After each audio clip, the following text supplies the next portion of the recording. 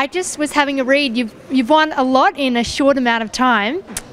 Do you have a bit of a highlight from all your competitions, or a favourite course you played on?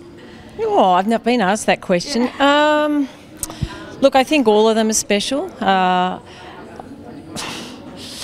You know, I didn't really pick one over the other. It was just wonderful in the end that they all collected and happened in the same year, really. Yeah, it's amazing. Yes. So I put you on the spot. You did. And is there anyone you want to thank in terms of your award that you've won? There's a few people.